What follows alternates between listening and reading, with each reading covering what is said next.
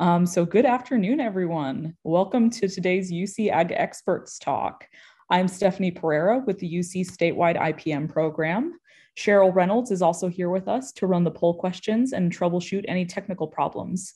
And Dr. Carrie Arnold, who is an orchard and vineyard systems advisor with UCCE Stanislaus County, is here to introduce our speakers and run the Q&A this afternoon. Please also note that this webinar is designed for growers and agricultural pest management professionals. Master gardeners can certainly benefit from participating, but the pest management methods presented, especially the pesticides, are not to be followed without a clear understanding of their legal use in home environments. Okay, so with that, I think I'm going to pass this over to Dr. Carrie Arnold, and she will introduce our speakers. Thanks, Carrie. Thank you very much for that opening, Stephanie. That was fantastic and well-structured. Yes, I'm Carrie Arnold, and I do want to mention that this Grape Powdery Mildew Management and Challenges extravaganza came together just from a farm call. So please call us. We are your farm advisors, your University of California Cooperative Extension Farm Advisors, and we are here to help you. So first up to talk about powdery mildew and the Powdery Mildew Index is one of my great colleagues, Lynn Wunderlich, and she is a cooperative extension farm advisor in the Central Sierra. All right, Lynn, take it away. Let's get started and welcome everyone. Great to have you all join us this afternoon. So let's start by talking about the, hold on a second. Change how this, okay, great.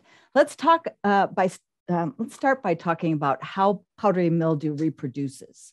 So the fungus has two spore types. The first are ascospores, shown here on the left side of the screen. And these are produced in a hard-like sac structure called chasmothecia.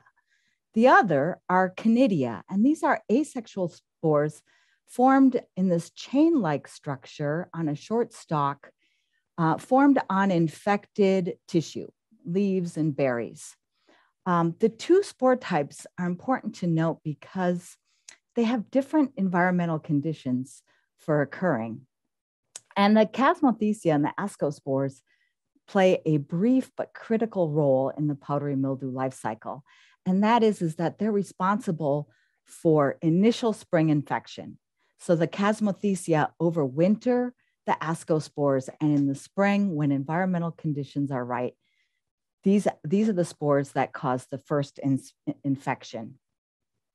So when we think about this, next season's powdery mildew is beginning right now, right this year, when the chasmothecia form in infected berries, leaves, and shoots. And you'll see here, I've included on these slides the disease triangle. And these are the three components that we need to have present for disease to occur. We need the pathogen, obviously, the host, and the environment. So here we see the chasmothecia forming, if you have infected areas in your vineyard now, and hopefully you don't have anything that looks this bad, but certainly, if you do have hot spots or problem areas in the vineyard, this would be the place, and you probably can start to find chasmothecia forming now. And these chasmothecia are washed with winter rains into the trunk and cracks and crevices of the bark and the cordon, where they sit protected over the winter. And in spring, when we have conditions are right, so this is the environment part of the disease triangle, these ascospores will germinate. What conditions are necessary? Well, we need a little bit of moisture for ascospores to germinate. Not much. It can be in the form of rain, dew, fog, heavy fog, even overhead sprinkling can provide about 0.4 inches of moisture to cause ascospores to germinate. That moisture, combined with optimal temperatures of 50 to 81 degrees Fahrenheit, will cause these spores to germinate. But we need one more thing here for disease to occur, right? And that's the host. So dormant tissue is not susceptible to powdery mildew, only when we have bud break occur. And as soon as bud break occurs, so as soon as we have the emergence of green tissue, do we have the host tissue present for infection to occur. And this is, we call this primary or initial infection. Now, there's another way for powdery mildew to overwinter, and that's termed bud perenniation. And that's basically when the buds are already infected when they go into overwintering. So when they emerge in spring, they come out infected with powdery mildew mycelium. It's rare in my area to see this occur, and it seems to occur in regions where we have cool springs. So the whole rest of the season, we're looking at conidial infections driving the powdery mildew cycle. And that's, again, dependent on optimal environmental conditions. And the key here is canopy temperatures. Canopy temperatures between 70 and 86 degrees are perfect for powdery mildew. So I like to say that when we're comfortable, powdery mildew is comfortable also, and it's in the canopy growing. And you have to also note that these are canopy temperatures, not ambient temperatures that we're talking about. We don't need rain or moisture for conidial infections to occur. You do need some relative humidity, but relative humidity plays a much smaller role in environmental conditions for conidial infection than these optimal temperatures of 70 to 86 degrees. Okay, so here you can imagine, a landscape. This is obviously a foothill landscape with a number of vineyard blocks just after bud break in the beginning of the season. And these blocks could be all managed by the same grower and maybe be different varieties. Maybe we've got a more susceptible Chardonnay variety over here compared to a less susceptible variety over here, or they could be managed by different people. And then let's just say that this susceptible Chardonnay over here, this is a hot spot. So this is where powdery mildew has overwintered in these Chasmothecia. The conditions in spring were right for ascospores to germinate, and those ascospores germinated, and when green tissue was available, they infected that tissue. And if there was no protective treatment applied, that infection proliferated through the tissue and started to produce these conidia. Now, everybody else is clean, but this is a hot spot. Okay, so this is a situation where it requires early treatment, right? And then later, once these conidia have germinated and are available, they're going to become windborne. And that's the source of infection for everybody else in the neighborhood. Okay, so you have to have your green tissue protected with fungicide, good coverage, essential, before the conidia arrive. Once they arrive, they're going to land, they're going to infect any tissue, assuming that the environmental conditions are right. And that cycle will continue until about veraison. So berries are no longer susceptible at 8% sugar, but spores are still produced until 15% sugar. And of course, the challenge is that not all the berries change and go into veraison at once. So we have some susceptible berries here, along with some that are no longer susceptible, but you need to continue protecting this fruit. So it's one of the main challenges, I think, with controlling powdery mildew is how critical it is to do early treatment and how difficult it is to see the fungus when it's first growing. These are some slides that I took from an untreated block of a mildew trial I did years ago. And here's a lesion of powdery mildew right here at the tip of my thumb. Here, it's a light yellowish, roundish colony. And on the underside, you can barely see the gray conidia there. And again, here at the tip of my thumb here, here's an infection. And we typically have bud break here about the 1st of April. And this infection showed up where I could see it in this vineyard block that I believe started clean by the first week of May that season. Soon after that, the conidia continued to reproduce in this untreated block. So by a month later, it was very much more obvious to see on the young berries. Here's those conidia, and if you kind of look on the horizon of the berry. You can see the Canadia sticking up there.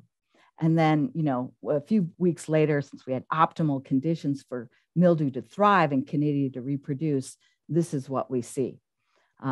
So how do we know mildew is present? Well, we look for it, but I've just told you how difficult it is to see, and that this requires training and is time consuming. I mean, spent hours out in this vineyard trial block looking for mildew, and that's expensive. So it's not really practical.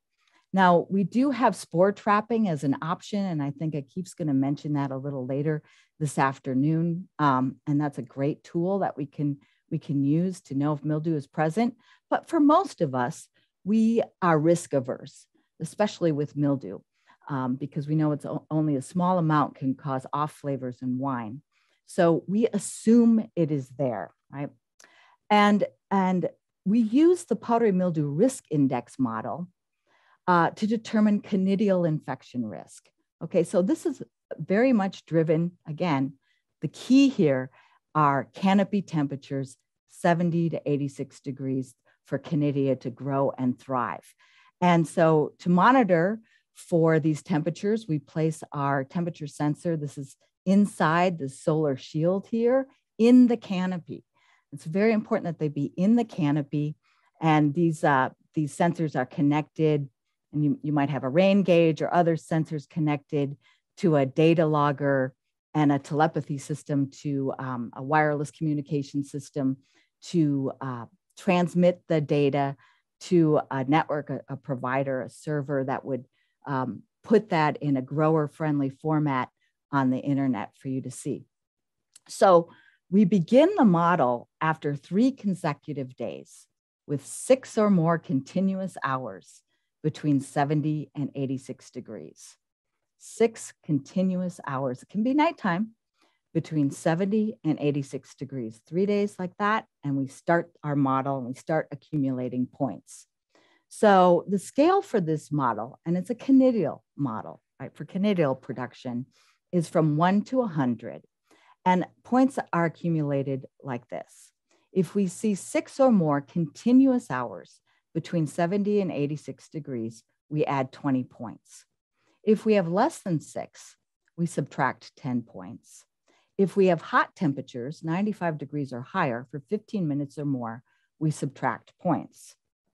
So this is one way that, and this is real data that I just looked up from one of our stations, and this is how one of the formats that UCIPM presents the data in table form. And I love the way this is presented, because here we have the column here showing the hours between 70 and 85 degrees. And we're looking for the magic number 6 here. And then we also have the column here of hours greater than 95 degrees. So for example, on August 4th at this station, we went into the index the day before with 60 points, high disease pressure. But that day, we had more than 6 hours accumulated between 70 and 85 degrees. So typically we would add 20 more points, except that it got hot. So we subtract 10 points for a net accumulation of 10 points. So we go from 60 to 70 points. The next day, we don't accumulate enough hours in the sweet spot. So we minus 10 points. We subtract another 10 points the following day. And then the next day, we hit 6 hours, the magic number between 70 and 85 degrees, and we add 20 points to the index. So we're back from moderate to high and looking at continuing like as you see here. So, so I recommend using the model in conjunction with the minimum interval for the material that you spray.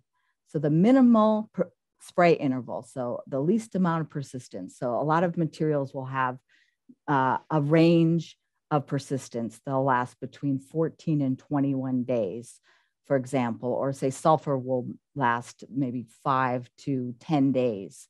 So if you do an application of a material, you look at the minimum interval, and on that date, you look at the weather report and at the index, and you try and forecast what your index is going to do. So is it going to get hot out? Well, if temperatures are going to be hot, then we can suggest that the index will decrease, and we can maybe wait a little bit longer before we need to spray. If we have mild temperatures in the forecast, then we know the index is going to be high, disease pressure is going to be high, and depending on the material, we might want to make a spray decision. And this is the classic table that looks at those spray intervals. So here's the index, and it's grouped into these 3 categories, and there's no difference between points.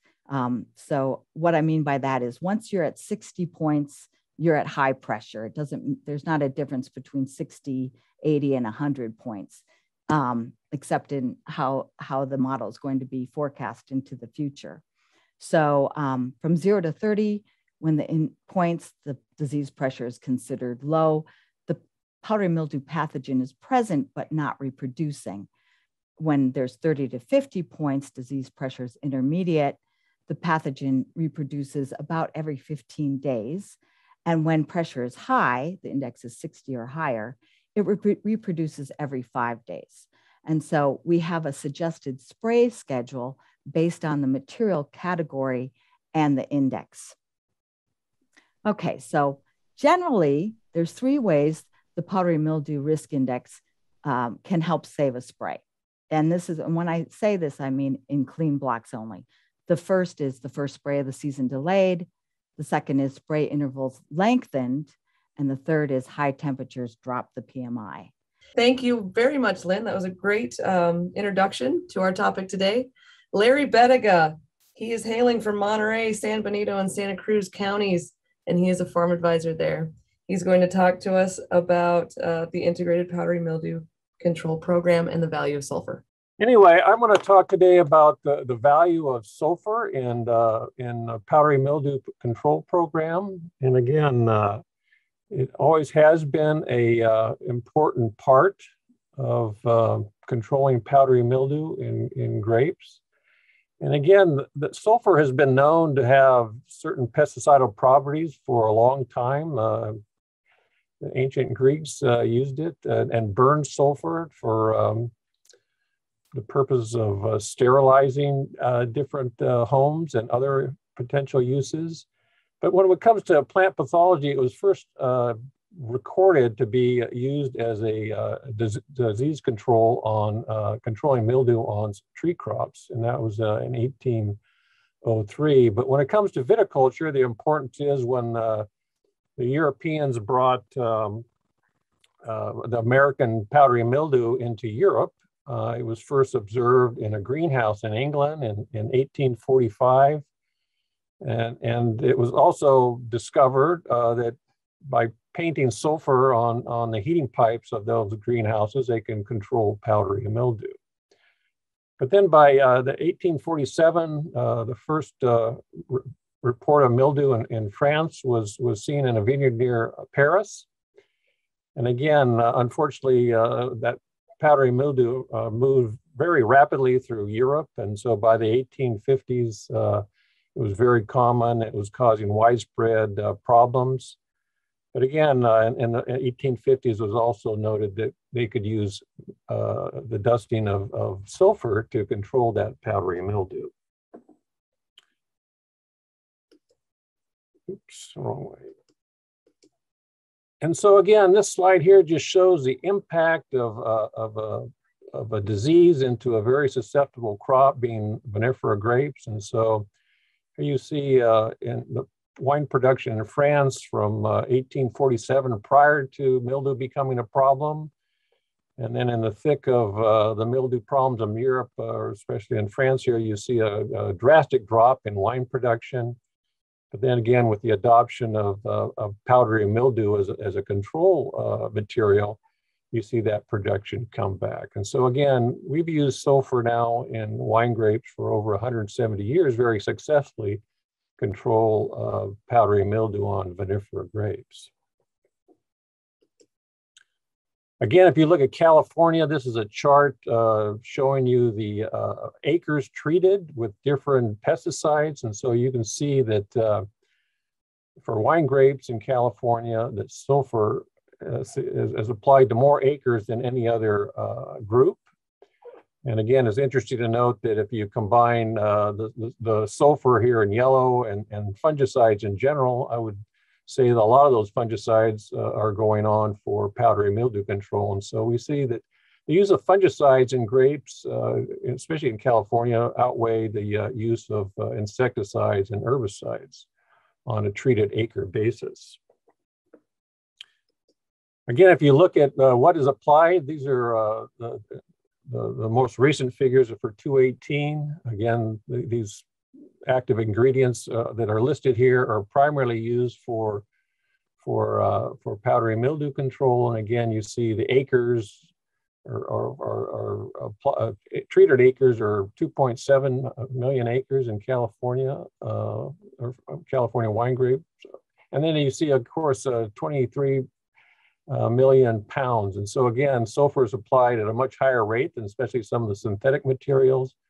But again, as you can see, that sulfur still is a very important component of control programs for powdery mildew in the world. Again, the benefits of sulfur, again, we've used it for 170 years. We have good efficacy for mildew control when it's used correctly. Again, it has very low potential for disease development. And again, because of that, it becomes a very effective resistance management product, especially as we see in some vineyards, the resistance developing to some of the synthetic materials.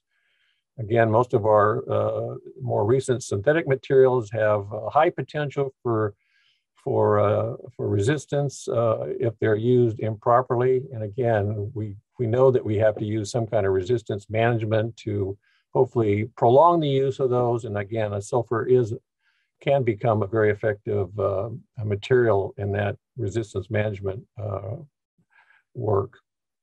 Again, sulfur compared to some of the other fungicides is very low cost.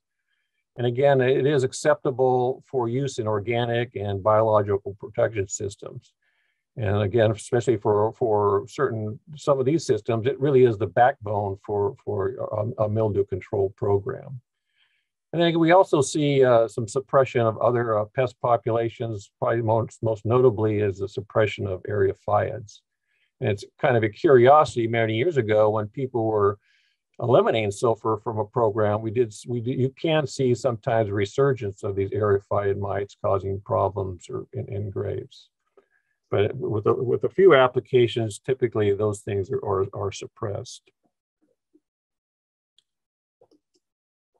Again, there's also some negatives to sulfur use. And again, the most notably has been the potential for sulfide production during fermentation. And again, we know that when those sulfur levels at harvest are above 10 milligrams per liter, there is the potential for sulfide production. Again, if we eliminate sulfur out of the kind of treatment schedule, and that happens at a minimum of maybe 5 weeks prior to harvest, typically those levels will be below that 10 milligrams per liter. And again, it's more problematic on reds because you're fermenting the skins as opposed to whites, whereas oftentimes those levels of maybe the sulfur residues are dropped out during the settling of that must. Again, the other negative thing is the use of with dust formulations is drift offsite. And again, some areas that's been a big issue with sulfur applications. Again, sulfur is detrimental to some of the natural enemies, most notably probably the suppression of some of the predator mite species is probably the one that's probably most noted, that with the elimination or reduction of sulfur, sometimes you see greater activity with some of the mite predators. And again, there is potential for plant tissue burn with the use of sulfur. Again, at higher temperatures, and especially higher temperatures in combination with high humidity, we can see leaf burn with the use of sulfur. Now, some of that can be reduced by reducing the rate, and also then by timing those applications to avoid the higher temperatures that would cause some of that burn.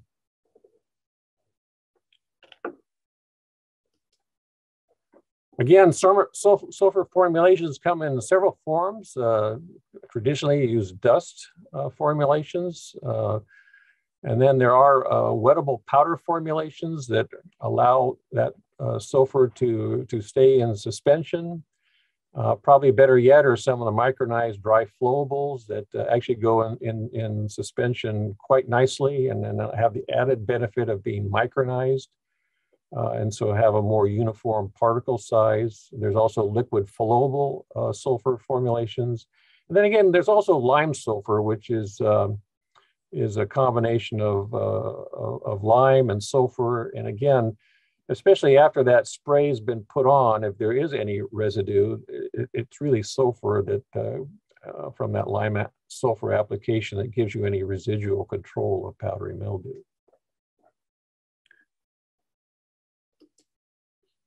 Again, sulfur particle size is very critical to efficacy and also adherence. And so again, finer particles are going to adhere much more readily.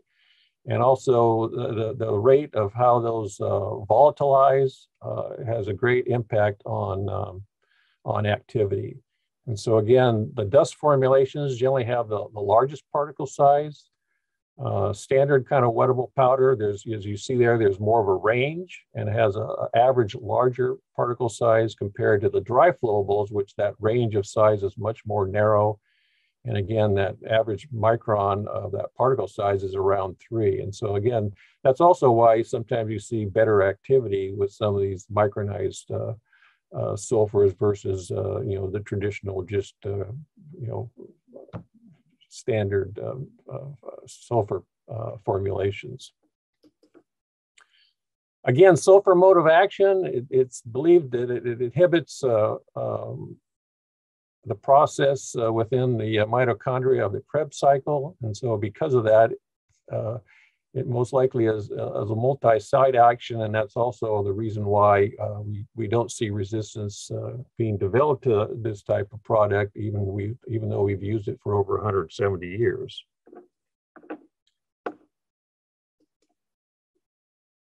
Again, sulfur can do several things. It can kill spores already present, but not yet causing infection. So in that way, it acts as an eradicant. It can kill spores which arrive subsequent to that sulfur being coated to the surface. So that way it is a protectant. And it also can kill established colonies. But this has been looked at, and it's when that spore lands and starts the infection, but before you can see it.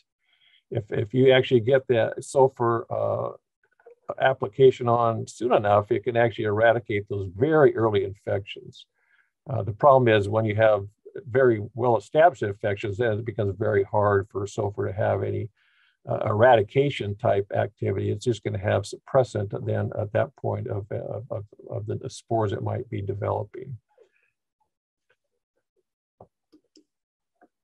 And again, the efficacy is greatly influenced by what phase that sulfur's in. And so there's two phases. There's a contact phase, and so that's not influenced by temperature. And then there's the vapor phase, which is probably the greater activity sometimes that we depend on, and that's temperature dependent. So as you get colder temperatures, that sulfur is not going to vaporize as efficiently as it would under higher temperatures. Again, that's also the reason why you see sulfur burn at very high temperatures. And so as you get above 90 degrees, that vaporization is going to be very high. And again, that's also, it can be high enough where you can get then potential leaf burn at very high temperatures. But the studies have shown that the contact activity that is not influenced by temperature, but then at lower temperatures, if you're depending on that contact action to control mildew, it is a rate dependent. And so at higher rates, when you have cold conditions, you should be applying that sulfur at much higher rates than when you have warmer conditions. And so typically, if you're using wettable sulfur, it should probably be around a 5 pound per acre rate, as opposed to maybe under warmer conditions, you get equivalent control at a much lower rate.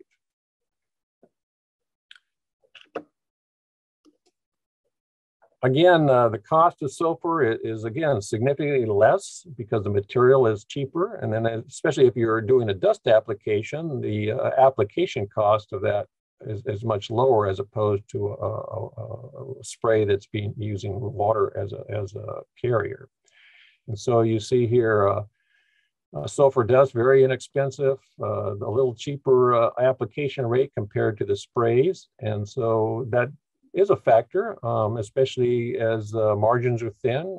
Many parts of California, sulfur really is what we're relying on to control powdery mildew, which that may or may not be then supplemented with synthetic fungicides at certain key development periods, especially during the bloom and early fruit set period, when those berries are most susceptible to infection. I want to end with just showing you a couple slides here. And again, these are some, I'm going to show you 2 years. Again, these are both in vineyards in the Central Coast, Chardonnay under really high pressure situations. But here you see sulfur providing good disease control. But again, having a little bit more disease in some of the synthetic materials.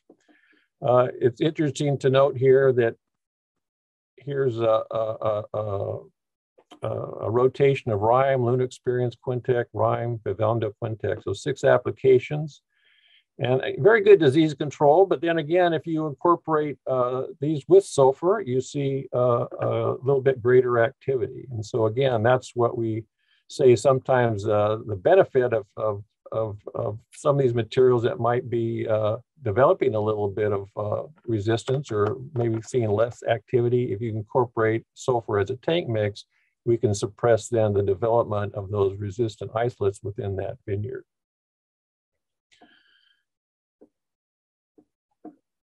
And I'm just going to show you one more. This is this past season. This is a test we just completed. And again, a little higher pressure this year as opposed to the previous year. So we see sulfur here with a little bit more disease. I've worked in this vineyard for many years, and we know that this sulfur was a wettable sulfur, 5 pounds per acre, applied on a 14-day interval. Under high pressure situations, that interval probably should have been tighter, so probably a 7 to 10 days.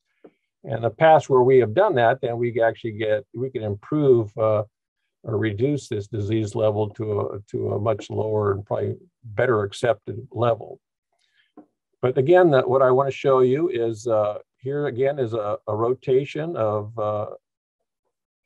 several materials, still having okay disease control, but you see the incidence is a little higher.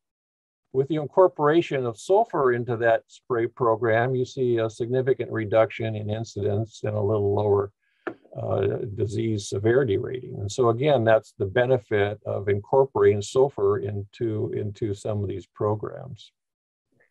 Great presentation, great question. And I will go ahead and turn it over to Lynn again. She's going to present now for us sprayer setting influences on powdery mildew control. Okay, great. Thank you, Carrie. I am back here.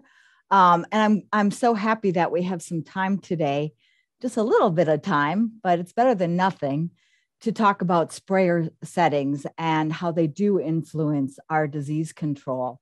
Because we know now that not only for good control that we need to choose the right material, we need to choose the right timing to apply the material, but the operator also has to have the knowledge and skill to adjust the sprayer settings to get that coverage that we so desperately need, right? So,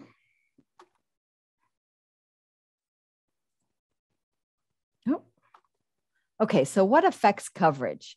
Well, many things do, some of those in our control and some of those not.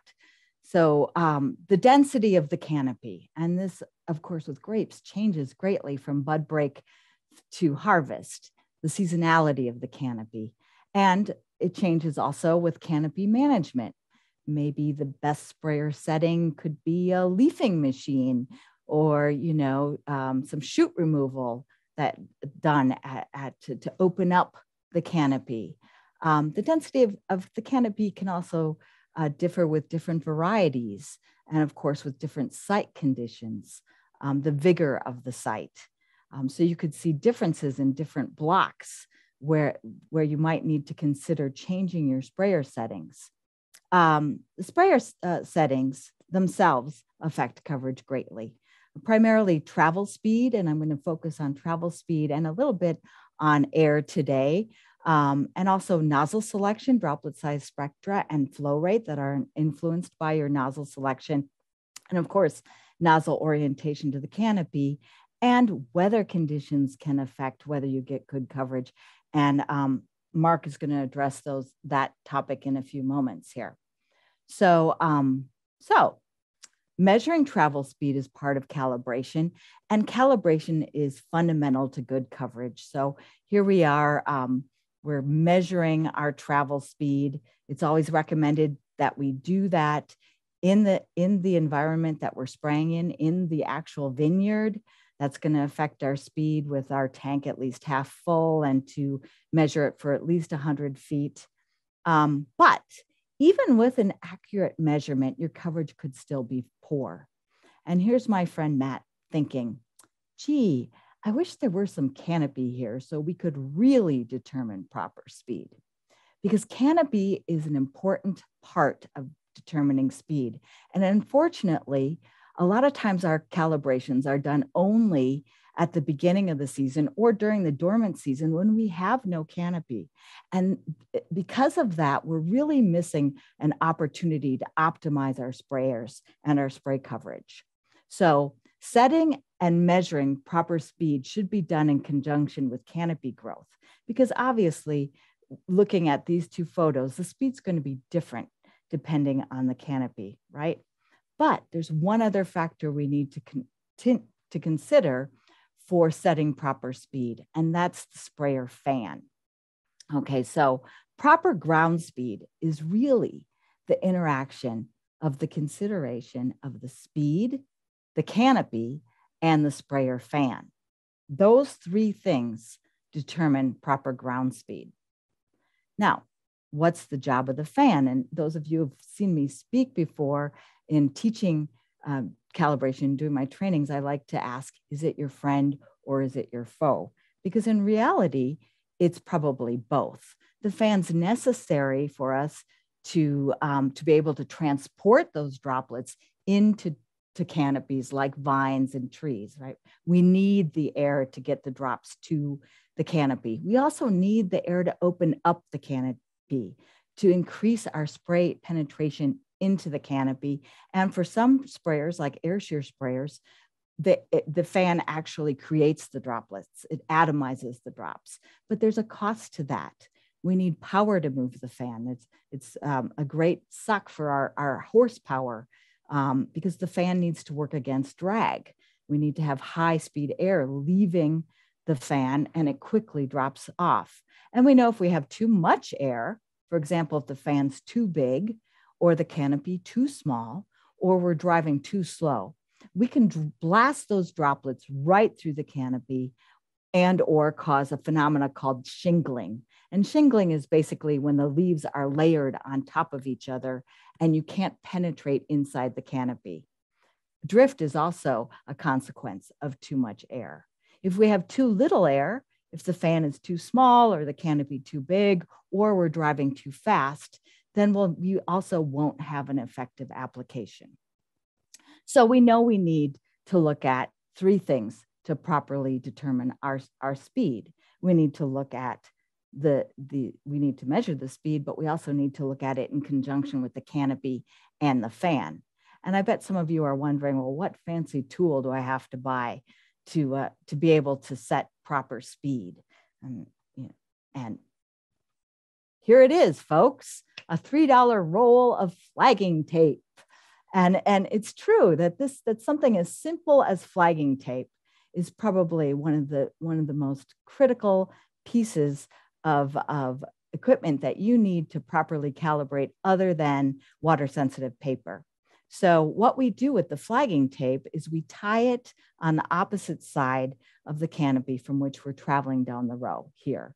So, and we tie it, basically we want to make sure that the flagging is on the opposite side of where we're looking for good coverage. So obviously in the fruit zone, right about here would be the critical place, but we also know that we need to have our protectants on the leaf surface as well. So we want to see what our coverage is going to be throughout the canopy. So we tie the ribbon on the other side of the canopy and we drive down the aisle row at this determined speed that we think we want to use with the fan setting at what we think we want to use. And then we observe how this flagging flutters. And that tells us something about how the air is penetrating the canopy, because where the air goes, the spray drops are going to go. So you don't need any spray. You don't use any spray on. All your nozzles are off. You're just running air. And you can infer by looking at how the ribbons move. So if the ribbons are moving up here at between, say, 45 and 90 degrees, that's telling us that there's too much air or the air is going too fast, right? And we'd want to perhaps decrease the fan or drive faster. Now, what we want is for the flagging to be fluttering at about 25 to 45 degrees, right here in this, air just right sweet spot, right? So right about there, I'm happy with how that flagging is fluttering. That's telling me that that air is getting through the canopy, but it's not being pushed through too forcefully. If that flagging is less than 25 degrees or not fluttering much at all, then we need to increase the fan or drive slower. Okay, so we're setting our speed and we're looking at our fan using the flagging. And you know, when we do these early season sprays, it's kind of funny, isn't it? That you'd think that it would be so easy to get good coverage early season. But in reality, we're lacking the canopy to capture our spray. So we need to think carefully, strategically about our early settings. And this is a key time for mildew control. This is what sets the game for the whole rest of the season. So, and this is a time where we really need to look at using larger drops and less fan for better coverage. And slower air can be desirable, okay? So because it provides better coverage on the backside. So slower air will tend to wrap around the target, where fast air tends to slipstream around the target and can miss the backside completely. Anyone who's done an oil application and looked at the coverage, which is very obvious after you do an oil application, right? Because it takes off the bloom. You can see the underside. You can turn the bunches around. You can see how your coverage did on the backside. You know what I'm talking about. It's very hard to get good coverage on the backside of the fruit. So consider slowing down your air. How do we do that? Well, if you have a fan gearbox, so if you have an axial fan sprayer, you can simply use a gearbox and you can turn it to low. Sometimes that's not enough though. And we can employ a strategy called gear up, throttle down. This is a strategy that was originally developed by a couple of University of Nebraska Extension agents in the late 70s as a means to save diesel fuel when tractors were pulling implements. And it goes like this. We reduce our tractor RPMs, which in turn reduces our PTO RPMs, and we gear up to maintain or speed up our ground speed. In so doing, we keep going. We have our speed, but we've lessened the RPMs of the fan. So we slowed the fan we can slow it even more so than using a gearbox. So this is a strategy that's only for PTO driven sprayers. It's not for centrifugal pumps, air shear sprayers. It's not to be used in hilly terrain or in places where you'd have trouble with lugging. Okay, so I want to talk quickly now about some options for large drops. Okay, so if you have a hydraulic nozzle sprayer, not an air shear sprayer, but a hydraulic nozzle sprayer, we do now have low drift nozzles available. They've been available for years. They've been used in Europe for years. We don't yet see these used much in California, but I'm here to tell you they are an option for you. So here we don't have the fan operated in this picture because you can see the droplet size so much better without the fan operating. So on this side, we have typical disc and core nozzles. And on this side, we have a low drift air induction TX nozzle made by TJet. They're also made by other nozzle manufacturers. So this is an AI TX. It's got inlet port for air that causes negative pressure inside the nozzle chamber, introducing these air bubbles into the liquid stream. And those air bubbles act as sort of cushions. So what those large droplets tend to not bounce when they hit the leaf tissue. So it kind of cushions the droplet so that they don't bounce. Okay. Another reason to consider using larger drops, I mean, I think most of us understand that small drops move very easily off target with air and wind, but they also evaporate. And, as we're finding that we're pressed to do our spraying midday in high temperatures, and we have these heat waves going through, have to consider that those drops are evaporating, those tiny drops. In fact, in this chart here that I've gathered from Air Blast 101, which is my friend Jason DeVoe's latest edition of his manual, which I highly recommend, available online. You can Google it. You can see here how the original droplet diameters evaporate to a third the size in seconds. So, those droplets have to be large enough to reach the target, right? So the question is, do low drift nozzles work, right? And I've seen data from Europe. They're commonly used in Europe, data looking at powdery mildew control, such as this from Emilio Gil at Catalonia, Spain, showing that he saw no difference between low drift nozzles and conventional nozzles in looking at the efficacy for powdery mildew in grapes. So I just thought, well, I want to try this myself because I have people asking me, do these nozzles get hung up in the canopy or, how do these work? So I was able to do a little study in 2020 comparing conventional disc and core nozzles to these air induction nozzles. And here's what these air induction nozzles look like. And this was a replicated study. I thank my collaborator for putting up with the spraying that he did that season. And I also want to thank Keith Escalin and Karina and Marcella from Keith's lab who helped me evaluate the mildew pre-season. So the comparison treatments were using disc and core all season long compared to using air induction for the first 3 sprays and then going to disc and core. So only for the first 3 sprays did we have a difference in treatment.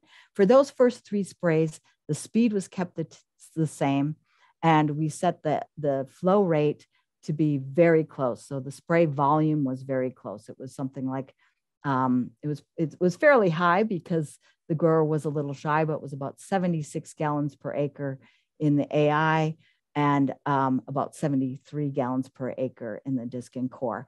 And when we did the pre-harvest evaluation, the upshot was we saw no difference, no statistical difference in the prevalence or severity of powdery mildew when we used the air induction nozzles compared to using the conventional nozzles. So, so there you go. You have an option now. Finally, the most important thing you should do when looking at your sprayer settings, and this is actually a part of calibration, is to verify those sprayer settings with water-sensitive paper. So you can purchase this water-sensitive paper. It's been traditionally made by Syngenta. There's other manufacturers making paper now. It's more readily available. You can attach it to the canopy. I like to put it where I want to see control. You can attach it in a variety of ways. I like to attach the water sensitive paper to a paper mailer like this. And this paper is yellow when it doesn't have any liquid on it. And as soon as the liquid hits, it turns red or blue. So you could get an idea of your spray coverage that way. And you can even use these cow tags. And this is actually the type of coverage we saw with the AI nozzles. It was pretty heavy to run off even. Thank you so much, Lynn. All right, so Mark Batney is up next, and he's going to talk to us about weather conditions and how they relate to drift. He is from the San Luis Obispo and Santa Barbara counties, and he is a cooperative extension advisor. Take it away, Mark. Great, thank you, Carrie. Yeah, so we'll talk about weather conditions relating to spray drift, and it's, both Lynn and Larry have mentioned the use of fungicides for controlling powdery mildew. So clearly the use of sprays and concerns about drift has to be an important thing for us to consider as well. So pesticide labels, they often caution against spraying if it's too windy or if an inversion is present. And I would consider these to be the two main factors relating to the risk of drift occurring. Also, though, the labels will mention things about air temperature and air humidity. And the reason is as air becomes hotter and or drier, the spray droplets evaporate more quickly and they become smaller and therefore more prone to be drifting. So regardless of anything that I say in my short presentation here, always consult the label and follow what the label says as far as directing you in your use of those pesticides. Inversions, this is something that we don't often consider sufficiently, I think, in our use of pesticides and our applications of pesticides. Here's a really good picture showing you how inversion conditions can alter and influence the movement of air in the environment here. So this clearly is a daytime picture here, and what you can see is that there's warmer air occurring above the parcel of cold air. And why is this called an inversion? Because it's inverting the normal condition during the daytime when we have warmer air occurring near the surface and colder air as you go up in altitude. So when you have this condition of warmer air on top of colder air, that cold air is confined into that lower layer. So if you imagine trying to, with a large fan, trying to push some of this cold air up, because it's more dense, it's simply going to want to fall right back down. So this creates a very stable atmospheric condition. And as you can see with the air pollution here, whatever is released into that air parcel tends to stay there. So that's can be a very detrimental condition. But how do we know if inversion conditions exist? We often can't fly overhead like that and see that type of pattern. Well, we can sometimes, if there's smoke present, we can see that pattern that smoke creates. You see in that small picture there on the right, the smoke goes up and hits a layer and then just moves laterally. That's a clear sign that there's an inversion present. Formation of ground fogs. When the air near the ground is colder than the air higher up, it will be more prone to having dew form. So now we reach the dew point, and then you can see that fog form. But that doesn't always happen. You have to have enough humidity in the air to create that condition. When there's an inversion present, the sounds and smells can be amplified. So things that normally you might not hear your neighbor's radio, but now if there's an inversion that you might be able to hear that much more clearly. So these can all be clues that there are inversion conditions present. But it's been my contention that actual measurements of these conditions would be far more useful to us, and then we could get data in real time and have it available without having to look at clouds or dew or listen to your neighbor's radio. So how do we do this? Well, it's actually quite simple to do. In this photo here, this is a weather station, part of a network that I operate in San Luis Obispo County. And it's a very conventional weather station. It has the typical sensors that you would expect: rainfall, air temperature, humidity, wind speed, and solar radiation. What's different about it is it has that 30-foot tall mast, which is then measuring the air temperature at 30 feet above the ground. So that allows us to then measure at any given point in time what the inversion condition is. So if that air temperature at 30 feet is warmer than the air temperature at 5 feet, that means we have an inversion. So that might be occurring, for example, at night. During the daytime, air temperature near the ground could be warmer, and then we will not have an inversion at that point in time. This mast, it's pretty much right now a homemade item. It's not very expensive, costs about $300 to add it to a weather station. And so this certainly could be done to any of our existing weather stations that we have at other sites. So it's not really an advanced technology or something very high tech here. It's just simply applying very simple measurements to gain value in the data.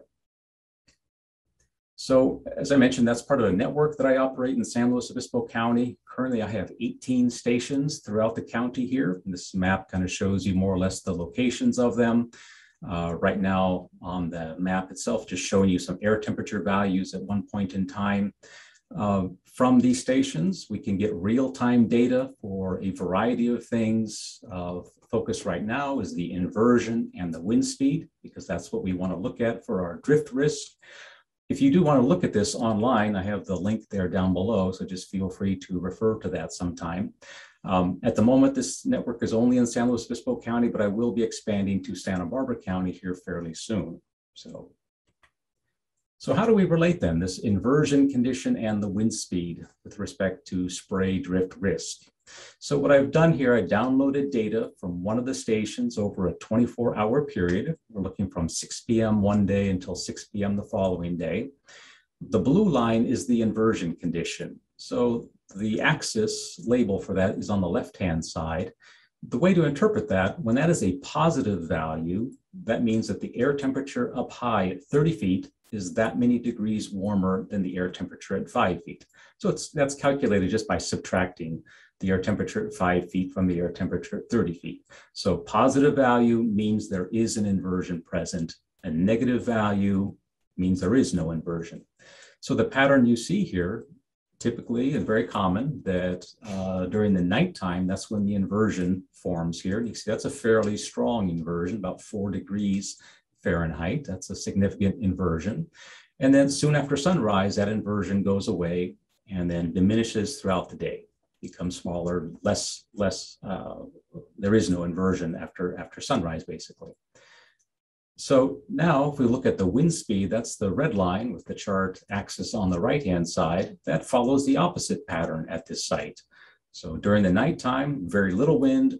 Soon after sunrise, the wind speed starts to slowly pick up, and then later in the afternoon, it becomes quite a bit stronger. So if we were trying to target a period during the daytime here, or during the day, let's say, when there was no inversion and when the wind speed was below a certain threshold value, that would be the time that I have labeled here with the green. So essentially from roughly 7 a.m. until noon, or let's say 1 p.m. might be a better boundary for that. 7 to 1 p.m. in this example would have been the time period when we had the combination of both no inversion and very low wind speed. So that would have been the time period when would have been most comfortable applying our sprays. So that's basically the idea behind this project, would be to allow anybody to look at this website in real time and get data on what is the current inversion condition and what is the current wind speed throughout the region, to just be able to make an informed decision on whether or not there is any risk to be applying sprays at that point in time. And the reason why, of course, that drift happens, I didn't want to show a map from California, but here's a map of pesticide drift cases in Iowa over a time period here, 2010 to 2015. So, Iowa, clearly a major agricultural state. Drift happens, and these green dots are agricultural drift incidents, and the black dots are non-agricultural drift incidents. And these are just documented cases. Chances are there are other incidents that are not shown on this map. But again, it sort of points to the whole goal here, is that this is something that if we have better data, maybe we can help reduce the incidence of this type of thing happening. And in the Midwest, I think all of you may read about, there's some very serious problems happening now with drift, especially of herbicide, dicamba, and things that are causing very large losses to many crops, and especially to grape growers in the Midwest. They're very susceptible to a lot of those products. So I think everybody has strong interest in trying to minimize as much as we can any risk of drift happening. So I also wanted to show you then a really nice solution that the state of Oklahoma has implemented to help people understand and manage these drift risks much better. And I just show this sort of as an inspiration to us of what direction we can start going if we choose to start having more data like this available to us. So this is the Oklahoma MesoNet network. They have 120 stations throughout the state. Here, with regards to drift risk, they calculate what's called the dispersion index. And you kind of think of this as combining both the inversion risk and the wind speed risk into one with some other things. But the idea is it's just a single value that tells you what the risk for drift might be at a given point in time. So higher values of dispersion index mean it's better to be applying a spray. Lower values, more risk of drift occurring. So here's what they do. And it's what I really like about this is that not only can you look at real-time data and historical data, but they also have a forecasting service. So here what I did, I logged into their system on one afternoon, looking at forecast conditions throughout the state for the following morning. And so here's for 6 a.m. And if you can see the scale there on the left, the low value here of 1, that's very poor dispersion conditions. So this would be very high risk of drift occurring if you were to spray during this period. So you can see now the forecast throughout the state at 6 a.m. is for very high drift risk. So clearly, having this data will tell a farmer, be very careful. This is not a time to be spraying here, most likely, because of these uniform conditions throughout the state. Moving forward here, 9 a.m. on the same day here. Well, now in the southern part of the state here, much better conditions, higher values here, good to excellent conditions for the dispersion, but higher risk in the northern part of the state. So again, very informative information. Go ahead 3 hours forward here to noon on the following day. Now you can see uniformly good to excellent conditions throughout the state. So if you as a grower are empowered with a forecasting tool like this, this will be very, very useful, I think, to help you decide when would be the best times to spray and when would be the times that you would want to avoid applying sprays, which is really the kind of thing that we're trying to accomplish here. Just understanding these risk conditions that much better. So if I had to summarize then our risks of spray drift with our weather conditions, windy conditions, and the presence of an inversion, that will lead to problems, higher risk of drift occurring. The mechanisms are different, but they can both lead to that drift occurring. Good dispersion conditions, meaning that we don't have the wind and we don't have an inversion, those are the types of conditions when we want to be applying our sprays. And hopefully, if we can move in a direction to actually having growers have this data available to them, that is really the best tool, I think, to make sure that we are applying our pesticides under the optimum conditions that we possibly can. All right, thank you all very much. Thank you. All right, so next up we have Dr. Gabriel Torres. He's going to talk to us about powdery mildew resistance, and he is from Tulare and Kings counties. Gabriel. Okay, can you hear me? Yes, we can. Okay, perfect. Thank So you. yes, we're gonna talk today about powdery mildew. First, I want to announce that I'm leaving UCNR today. So this is my last presentation, but I want to thank all my colleagues and Viticulture advisors and also my IPM colleagues for all your support and also all growers for your support. It has been a really nice experience. Okay. We're gonna miss you. And I'm gonna miss you. So before I start talking about the fungicide resistance, I want to tell you that not always fungicide fails because you have resistance. There's a lot of things involved in a pesticide application that can make fail a spray. So most of the time we use water, 99.99 of the times that we spray, we use water. And water have different characteristics. Between them, we have a pH, so that is really important. And most of the pesticides are developed to work between pH 4 and 6.5. Some herbicide like glyphosate can work in pH, requires pH above 7.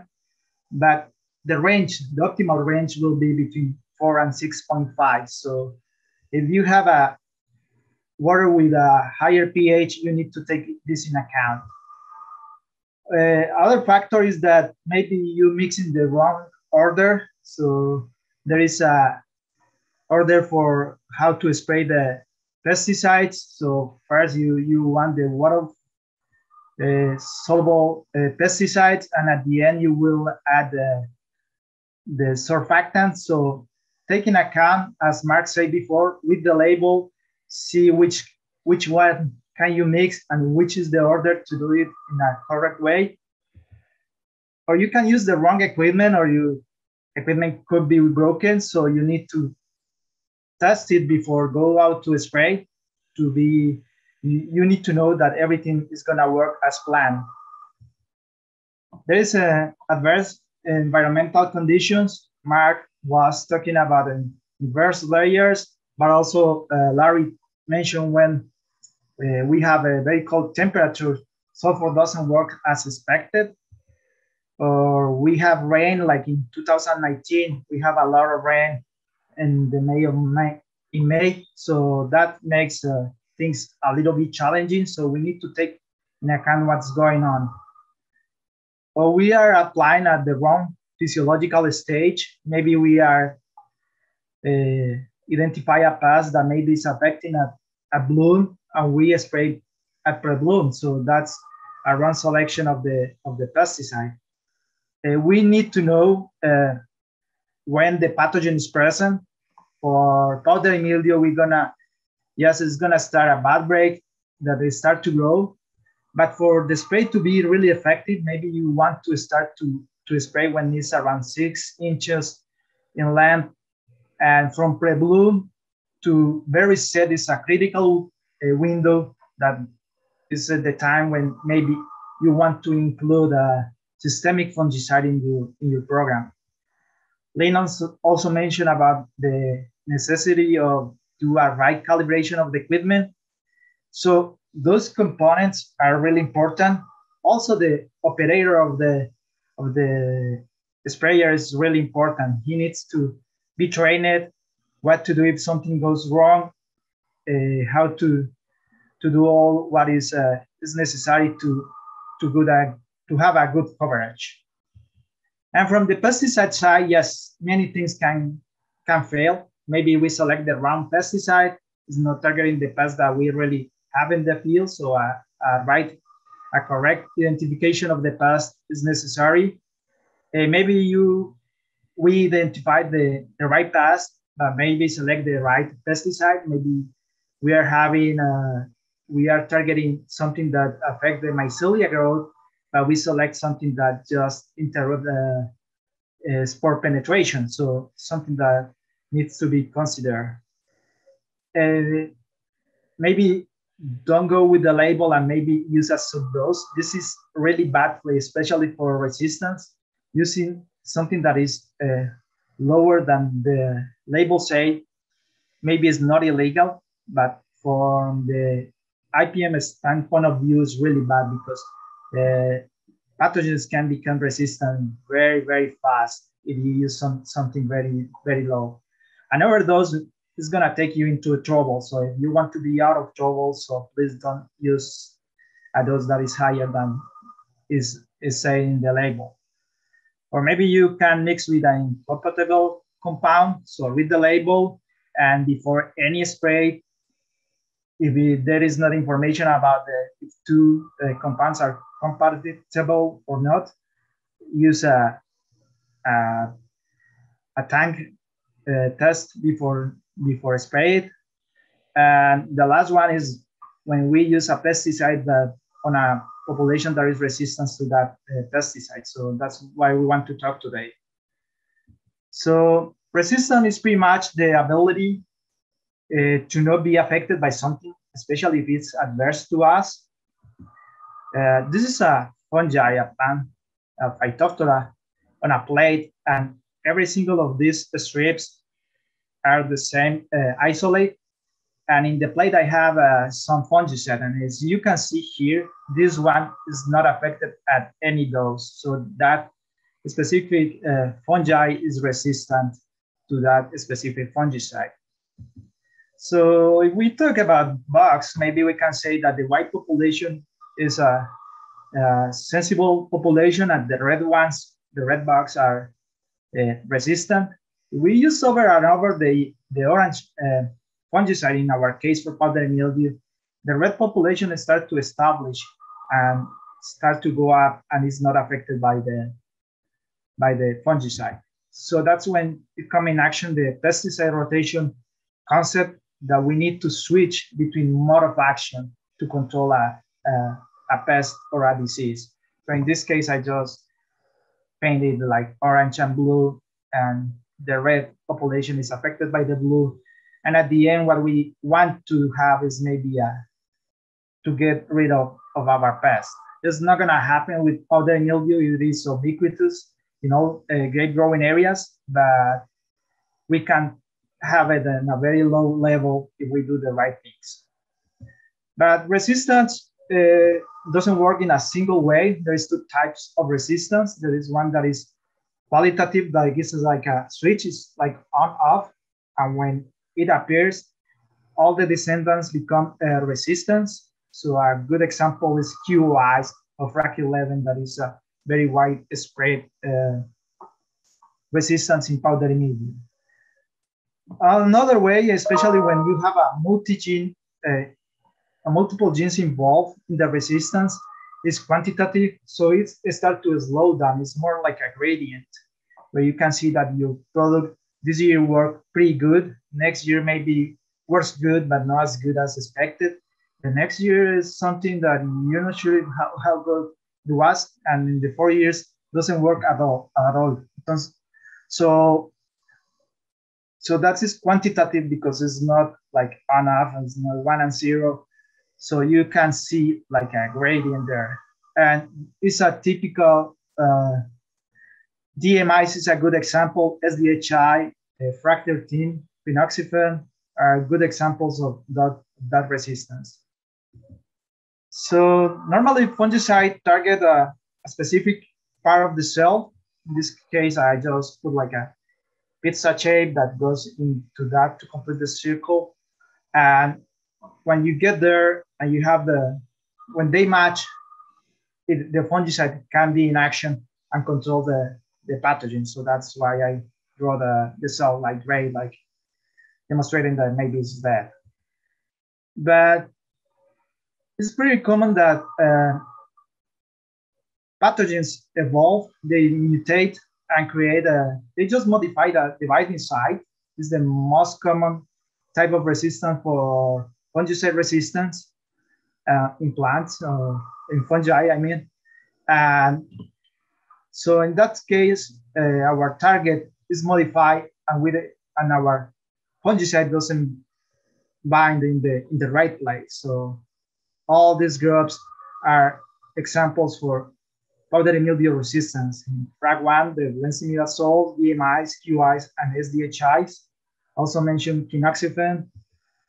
And the thing is that we need to know which is the mode of action, how every fungicide works.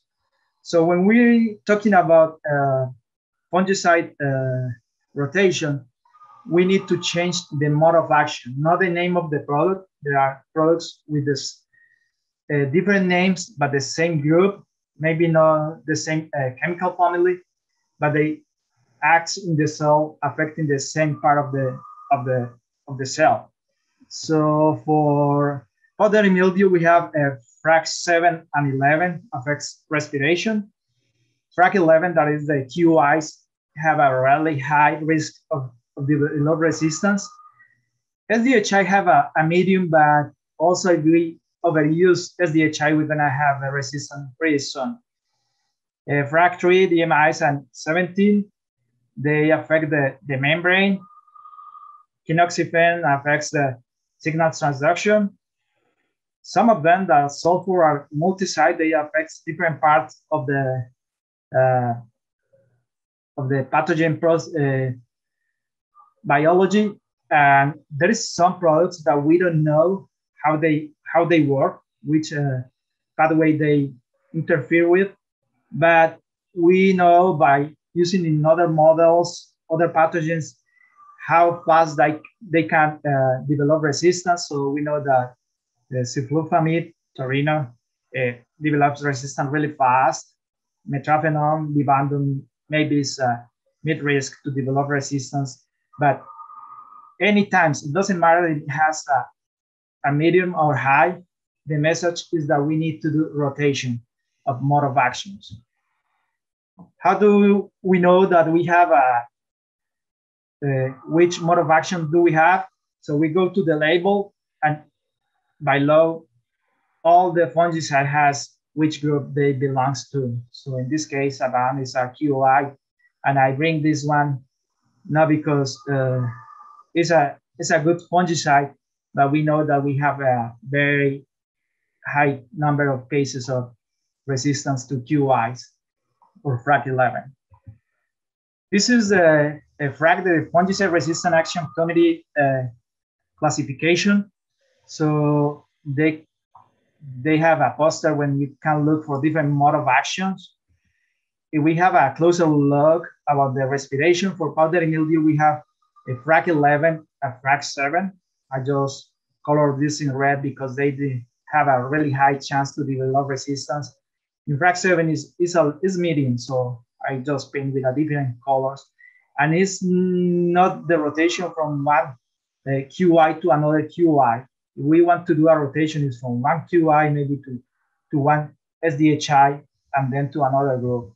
So maybe here, can we see in a better way, maybe from a group 7, we go to a group, I think it's 9, then move to another group 13, group 7, group 15, group 3, and that's how we move, moving from one place to another. We can come back in some cases to the same product, but at least we need to put another mode of action between two sprays. And Larry made a really good description about how useful is sulfur. I just bring again here just to show that sulfur is a very good ally to reduce resistance. You can put in tank mix, or as we do in table grapes, is that 1 week we go with the synthetic, and next week, 7 days before, we go with sulfur, and we go that way during the season, especially within that period of time that I told you between pre-bloom, maybe to berry set is critical, but in table grapes, we take care at least until the horizon. But it's not only the fungicides are not only the ones that are gonna help us to take care of powdery mildew. We need to implement cultural practices like leafing. So canopy management is critical. Lynn mentioned that in her presentation. It has several advantages for us. Not only gonna improve airflow, but it's also let us to improve fungicide penetration. It's gonna reduce humidity, which is detrimental to the pathogen. So don't expect a fungicide to do the work by itself. There is not a magic bullet. There is not a fungicide that you're gonna spray once and you're gonna forget about powdery mildew. Powdery mildew is gonna be there always. So you need to go and take care of your vineyard every time. I'm just gonna present a scale that we use to evaluate different fungicides. So we evaluate canopy and also clusters. Table grapes, we are more focused on clusters, but we evaluate both of them. So we have a healthy, we classify it as grade 1. Grade 2 is less than 5 lesions. Grade 3 between 5 and 20. And when we have more than 20 is grade 4 for leaves. And when we have one between 1% and 5 is gonna be grade 2 for clusters. And between 5 and 12 is gonna be grade 3. And above that is gonna be grade 4, because at least in table grapes, everything that is above that is not gonna get into the market. This is a good picture about powdery mildew. Maybe if you don't know the pathogen, you can say, oh, we only have 1, 2, 3, 4, and maybe 5 colonies, but all those yellowing patches here is the mildew growing in the cells. So if I have to rate this leaf, for me it's grade 4 and not grade 1. This is the aspect of severe infection on wine grapes. You can see it affects not only the canopy, the berries, but also all the stems. So it's very, very aggressive if we leave it unattended. This is results from our plots. So at the beginning of the year, we don't have too much incidence. And in July, it just explodes exponentially. The only treatment that we have that continue growing is still a very low 3 berries per on 15 vines, was a very stupid scientific rotation that we did just to take as control. Was we just rotate Raleigh with Quintec every single spray. So 6 spray rotating Raleigh, Quintec, and it didn't work. For the rest, we have a good control, especially by the end of July. And in August, September, we were able to control the disease. Let me show this result. That is what is happening in California. The orange is the resistant population. And what's going on here in California is that at the beginning, we have no resistant population. And around July, everything switched to resistance. So resistance is happening very fast. This is, if you want to look what's going on in California, you can go to Frame Networks at Washington State University.edu. We are collaborating with them, collecting samples from the whole country, and you can see what's going on with resistance. So a lot of resistant isolates in the country. So the best practice is coverage and rotation. Thank you so much, Dr. Torres, for that great overview of resistance to powdery mildew. The next presentation we have is Dr. Keith Eskelin. He's our resident plant pathologist, and he's with the University of California Cooperative Extension. He's a specialist. So he's going to talk to us today about all of this on the ground, the efficacy of various products for managing powdery mildew in vineyards. Take it away, Keith. Thank you very much, Carrie. Thank you very much for the introduction. Hi, everyone. Today, I'm going to talk to you about the efficacy of the various products for managing powdery mildew in vineyards. So this is the collaborative work that we have done with Karina Elfar, postdoctoral scholar in my laboratory, Samuel Wells, Karen Alarcon, and Pawan Pai, Marcela Bustamante, and Molly Arrakin.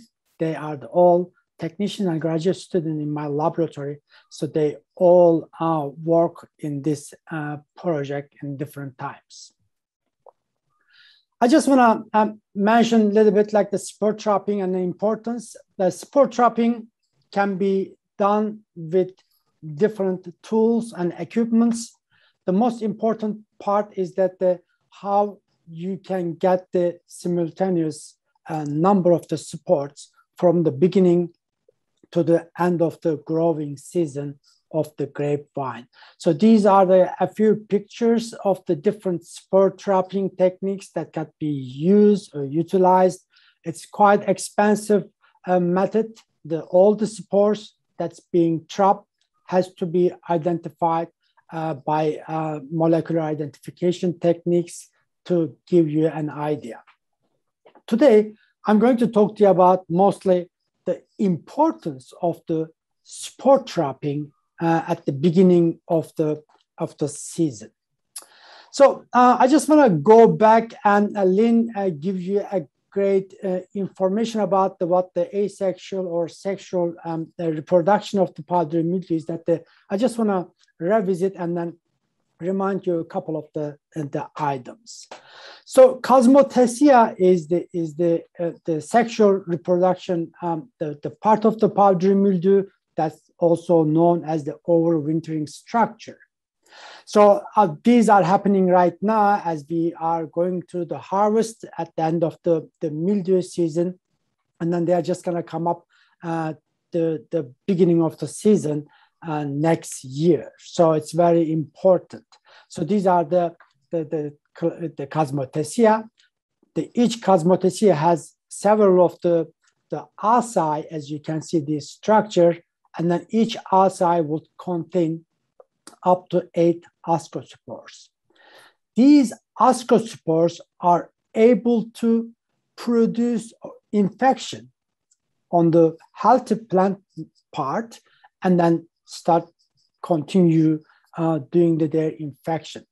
In a way, if I have to give you a kind of like the structural way of asexual reproduction in this picture is that let's say one single ascospore or conidium could land onto the leaf tissue. Within the short time, it just starts producing a conidium germination tube, as you can see here.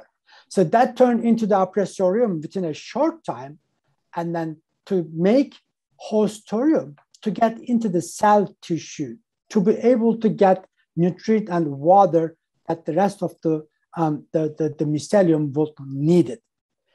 Within a short time, once they are done with their hostorium development, they start producing their secondary mycelium that would ended up the conidiophore. As you can see here, more than one conidium would be like the chain that turned into the 100. These cycles, as you can see, from 1 to the 100 can, if the conditions are right, turn into within the 5 days. So that's very important. The identification of the first spore release from the Cosmotecia is important. That will give you an idea about whether you start having the powdery mildew infection in the air, and also the conditions of the mildew, the spores relation. So that will also help you start monitoring and then developing the index that my colleagues talked to you about it. So it's very important, the concept, and then part of the spore trapping in each, the microclimate area has been done by the UCNR IPM, the colleagues, we all as a UC cooperative extension specialists are involved with this process. And then this is a kind of service that a UC system provides to our growers. If you don't control, or if you don't realize the initial infection, so as you could see these pictures before, so it can turn into a lot of the conidious spores on the leaves that could be very difficult to take under control with the fungicide or biocontrol agents. So my laboratory takes the field fungicide efficacy trial, which is a trial that has been originally established by late Dr. Gubler, who has been also done a lot of work on the powdery mildew index, all kinds of studies. I was postdoc under his supervision a long time ago, and then now I was lucky enough to sit on his chair to continue talking about the powdery mildew.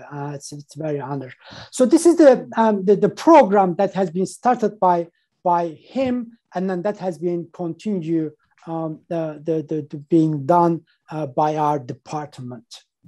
So one of the reasons, or a few reasons that I would like to talk to you about, that we do these field fungicide trial.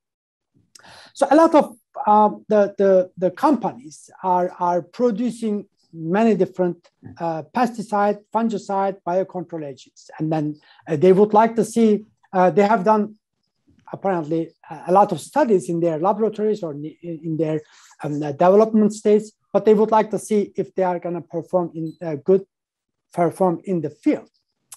As a UC cooperative extension, we are being a middleman between the company products and also for the farmers. We set up these trials in the field and then present the results and then tell them what product is working better or worse, or what are the situations. So these information are available online in our lab website, or also department website. I'm going to give you that information a little bit later on.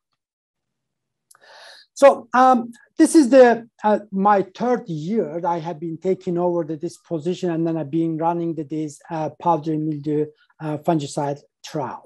So as experimental design, we are using the randomized complete block design with the 4 replicates. We usually do the 5 replicates, but this year we had a limited number of the vines, and then we reduced it to the 4 replicates, which still gives you a good amount of the confidence results. We use 2 adjacent vines as a one plot, and then repeat it 4 times. So these are the information about what we do. And as a volume per acre, which you have also heard a lot from my colleagues, that at the beginning, we use 50 gallon per acre amount of the spray coverage to get enough coverage at the beginning of the vegetative growth. In late April, in this time, we turn into the 100 gallon, and late May turn into 150 gallon per acre. Of course, we adjust our amount of the fungicide that we use based on this amount of the gallon that we use. So we use still our SR430 mist blower backpack sprayer, which gives us a good amount of the coverage. If I may, I'm going to show you a short video to just explain you how we do it. So these are like the one of the plot that we spray in the early stage, and this backpack sprayer is giving us a very good coverage from the beginning until the end. At the end, we evaluate the treatments in each site. So this is the 2 dramatic differences between the sprayed with chemical. The one on the left is control. So you can see that the dramatic the differences between the applied or not applied pesticide. So based on these information, so we got our results. So this is our trial map that shows you how we randomize each one of them. So based on these map, we do our spray, the evaluation, and all kinds of activities. And then each grapevine in here is labeled with the flag. So when we are going out for spraying, the way that we can identify them based on their label. So this is our spray program. This year we started spraying these fungicide in April until the end of July. So each time when we spray in each product or treatments, we just put them in our schedule. So that was the information that is available for everyone. So when it comes to data collection, a sign of the powdery mildew that we observed in the middle of May on leaves in this plot, and in the middle of June on the berries. So I'm going to show you the risk index in this area that we had relatively low level of the disease pressure this year because of the heat and then dry air that we had in Yolo County, this area. So powdery mildew incidence and severity were assessed in each treatment by evaluating the 25 randomly chosen clusters. I show you some of those pictures. So incidence was defined as the portion of the cluster in a plot having some symptoms or sign of the powdery mildew. In that case, so severity was determined by estimating the percentage of the area of the cluster that gives us the severity infestation. And then, of course, we calculated them and tested with the statistical analysis and then presented those results. Of course, in each site, we have our average daily temperature, precipitation, and the relative humidity data. So we also collected this year. In May, we had unusual rain event, and then the temperature was a little bit higher in time to time, but in most of the cases, it was suitable for development of the powdery mildew. So this is the risk index in this area, as Lynn mentioned you about like how to read the risk index. So if the risk index is below the 30, the risk of having the powdery mildew in your area is very low. You gotta skip the powdery mildew spray or increase your intervals. If the index is between 30 and 60, you have an intermediate risk of the powdery mildew. You should be on top of your spray, and the interval could be every 2 weeks, depending on what you are applying. However, when the index is above the 60, which is the red line here, you have a high the risk of the mildew. In this time, you have to increase your intervals and then a little bit play with the top of with your program, and then you don't want to miss any spray during these high risk index time. So in this trial, we just showing you the index. However, we didn't follow because we just wanted to follow what the company's labels would recommend in regular condition for our growers. So these are the results. These results are available online if you would like to know more about it. I just want to show you that. So this is the percentage of prevalence, and this is the percentage of the severity. So these are the statistical analysis by the group. With every ladder is together. That means there is no statistical differences among these treatments. As you can see also the percentage value, which is on the left side of those alphabets, everything is 0. That means regardless of which one is first or second, I would recommend you to look at these ladders. If everything is in the same ladder, that means there is no statistical differences among these treatments.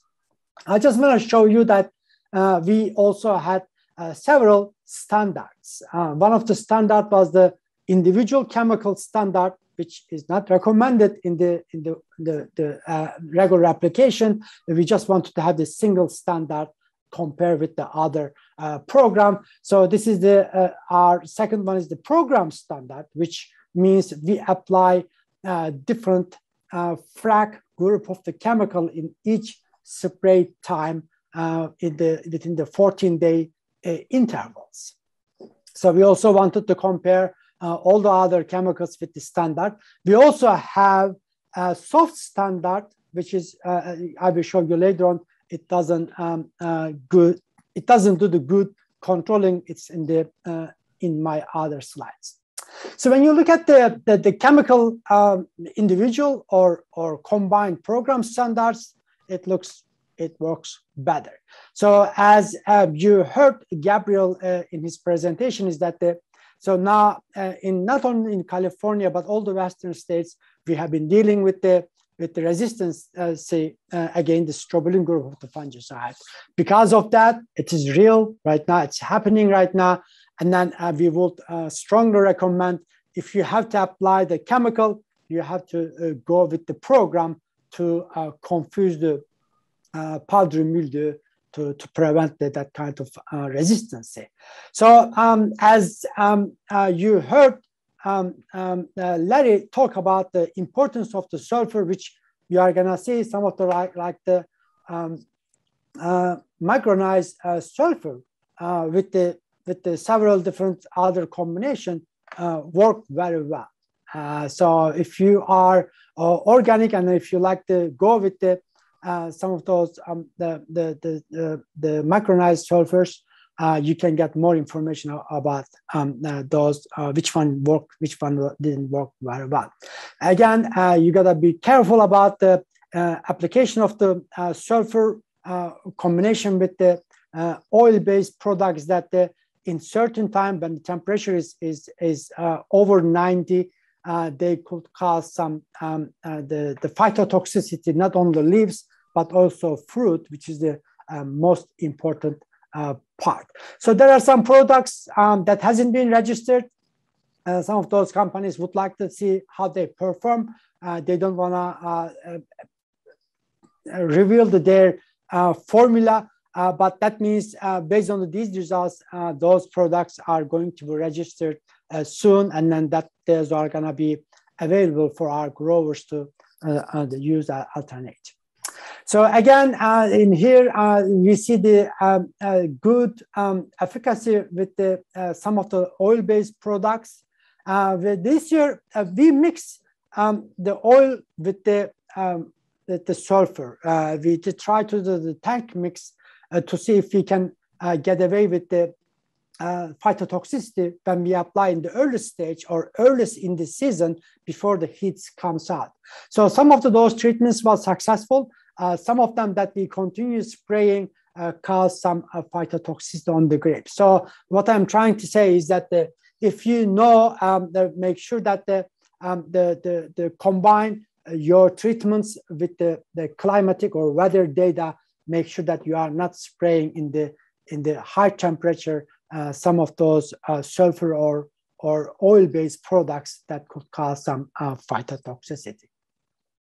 Again, we have some the other new products. They are the organic based products. Again, we are not allowed to reveal their formula right now, but what I'm trying to say here is that if you have the organic products with some of the either copper or organically acceptable product, they perform very well to control the disease. Of course, without seeing the control or level of the disease pressure, it is very difficult to see which one is working, which one is not working here.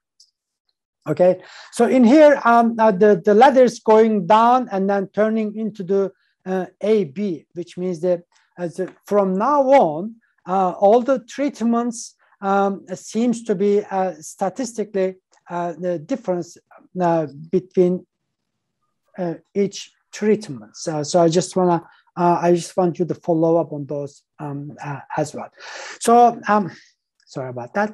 So at the end, some of those treatments, as I mentioned, that one of our biological treatment didn't perform very well this year, as well as some other plant extract and also some of the biocontrol agents didn't work itself when you apply.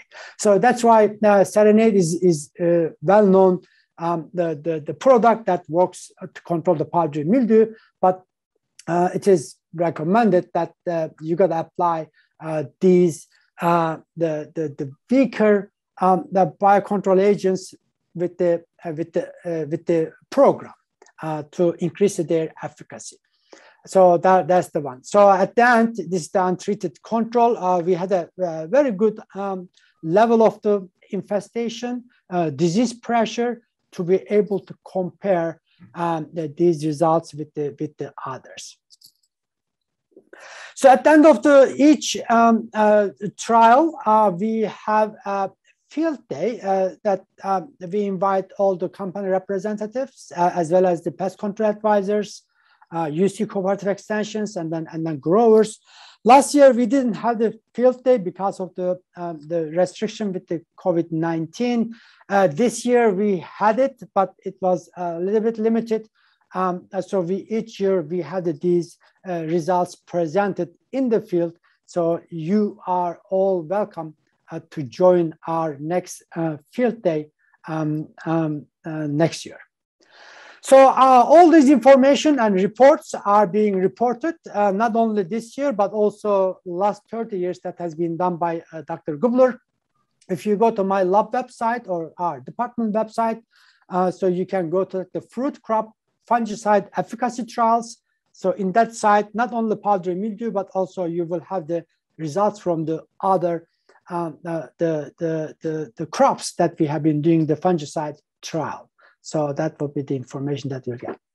So with that, I would like to thank you for paying attention. And if you have any questions, I will be happy to answer. Thank you, UC Ag experts and UC IPM for bringing this whole thing together.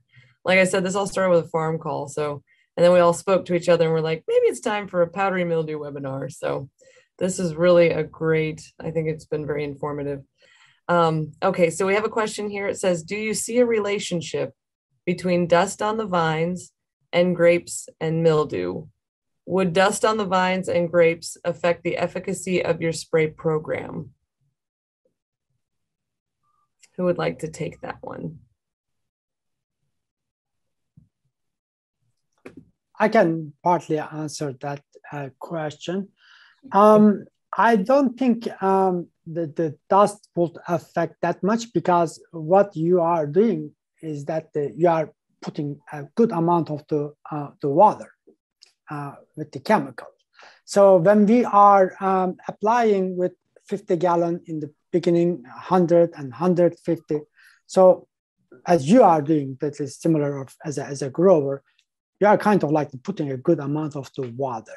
So I would say, if you are dealing with a lot of dust on the surface of the grapevine, you may increase your the amount of the gallon that you put. That make sure that you are washing off that dust first and then also applying. But of course, you have to apply this one within the limit of the label when you do. But I don't see a dust is being problem for the coverage. I don't know if anyone else has another opinion. I haven't heard that kind of question before, but yes, it's a question. Thank you. I haven't heard that either, of dust being a problem for mildew applications. I mean, so. But valid point with the water as well. You know, I do have, in my county, we're starting to see a reduction in the amount of water that's used on certain spray applications. So water does play a role. Thank you very much, Lynn and Akif, for your input on that. Our next question is regarding the disease triangle. Do you think using abiotic stress products like leach, sodium, chloride, etc., can help mitigate the effects of the environment? This one goes on for a while. So should I just read the whole thing, or you want me to take it piece by piece? I'll keep going. You go ahead and read everything. Okay, what about total nutrition to maintain a healthy plant or create a stronger host, adjuvants or products that can create a barrier to disease, or products that can reflect light and lower leaf surface temperatures to avoid the sour spot for spore germination? Should one or all of these strategies be used to counterattack the disease triangle, i.e. make it harder for the disease to thrive before using pesticides to go after the pathogen? Okay, if no candidate, I can partly answer this question. It's a long question, number of things that's a kind of repeat, but this is how I'm gonna answer it. When you are talking about the powdery mildew percentage, when you look at the disease triangle, host is susceptible, one host, and then we have the pathogen specific to host, and then it's available. Of course, the stress and susceptibility of the host is very important, but when it comes to powdery mildew, environmental condition is the one that peaks out. So those are like the most important part. So because of that, I will focus on the environmental stress or differences than the host pathogen.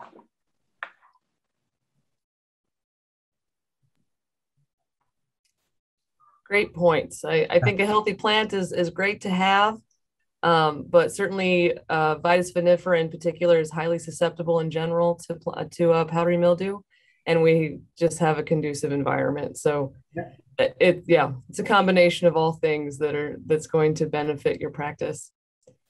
Is the idea that, can I add something there? Please do.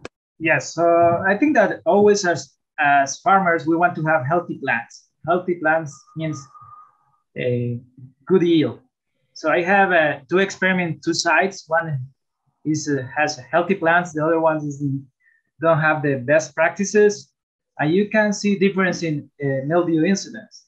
In the healthy ones, or the ones that is really good at fertilizer, you see a lot of powdery mildew because you have a big canopy, you have a big clusters, good number of clusters. The other one has a poor canopy, so that means that we have a very good airflow there, and mildew there is very reduced, but they have other problems. So not only yield. So I think that is part of what we want to do as growers. So is this a real business, or is this a vineyard that we just have for fun and we can take care of it if we don't have enough time? About the disease triangle, I think that some of those practices was really modified is the environment. Maybe it's not the general environment where the plant is, but the local environment at level, you can change it, and it's how some of those products works. So that's why they maybe help to reduce the infection. Very great points. Healthy plants are good, but there's a threshold to that, right? We don't want too much overgrowth. We don't want, in some cases, fertilizer, too much nitrogen can make peaches soft. And Akif, were you going to add to that? I saw your microphone turn off.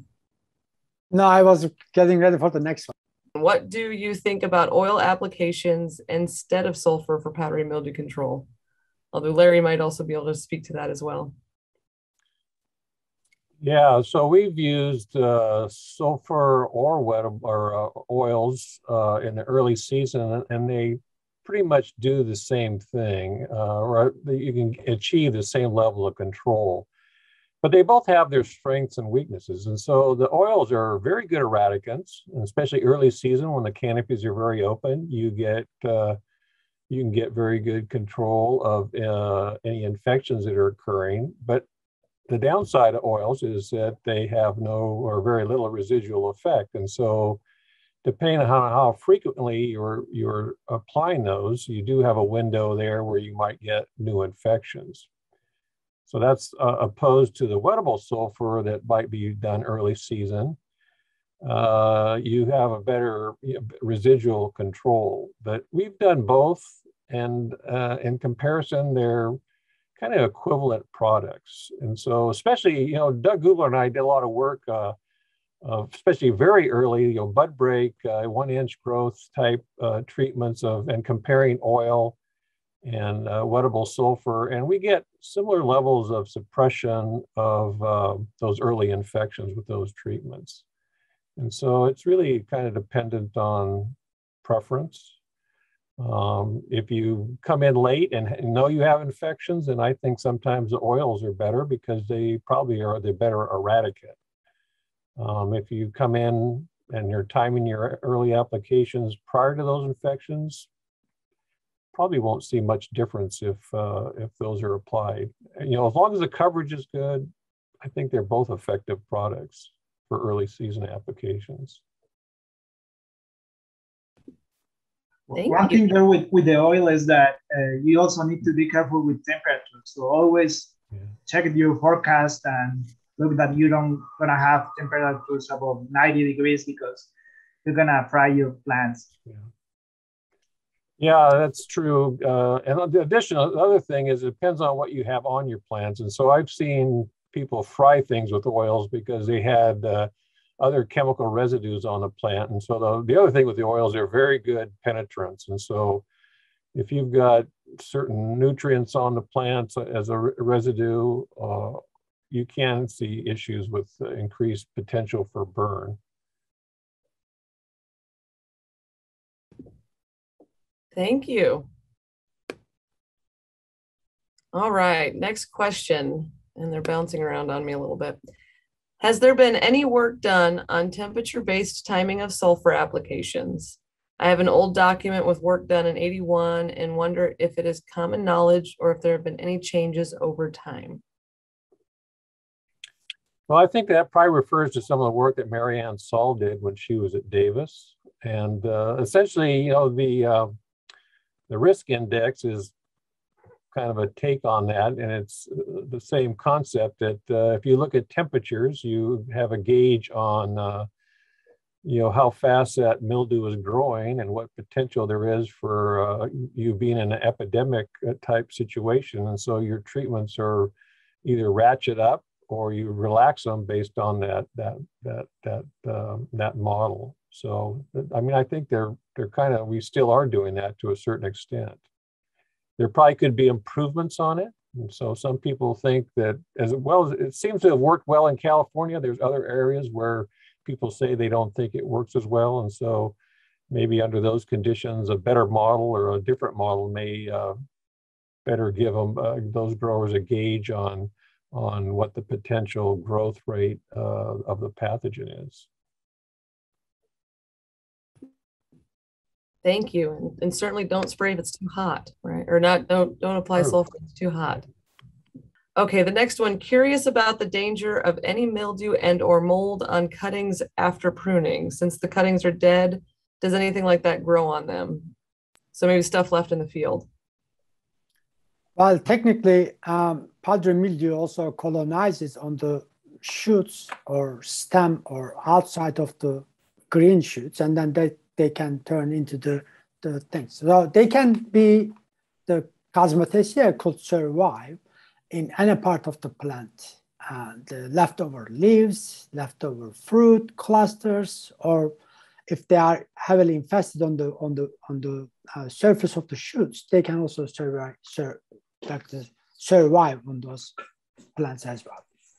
So it is, as Lynn mentioned in her talk, that it is very important how much infestation that you are going to have next year. It's important how much mildew you had it this year, at the end of this year. So it's going to affect from this year mildew level is going to affect your next year's. Therefore, you got to be make sure that you are not leaving any the plant part that could contain Cosmothecia for the overwintering structure. Thank you, Akif.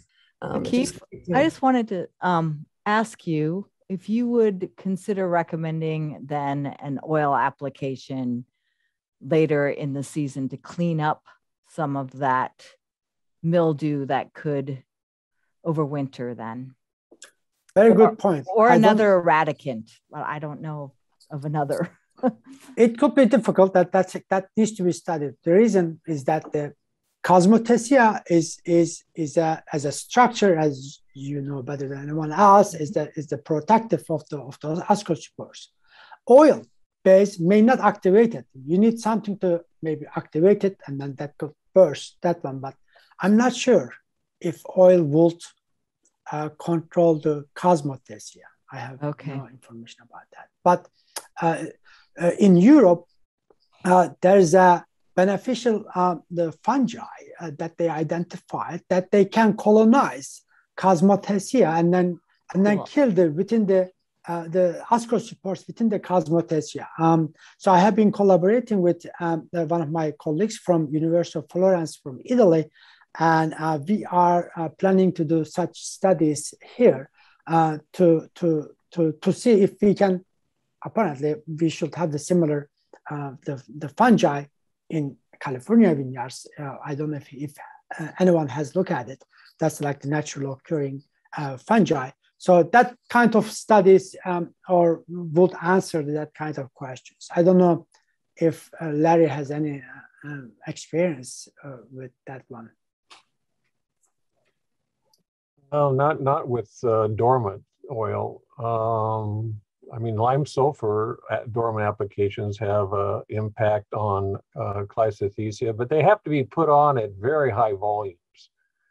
And so again, we actually did studies years ago where we looked at dormant lime sulfur, and that was like 10 gallons of lime sulfur per 100 and sprayed a couple hundred gallons of water to really soak the bark of the vines, and then compare those to either oil at 1 inch shoot growth or sulfur, wettable sulfur at 1 inch shoot growth.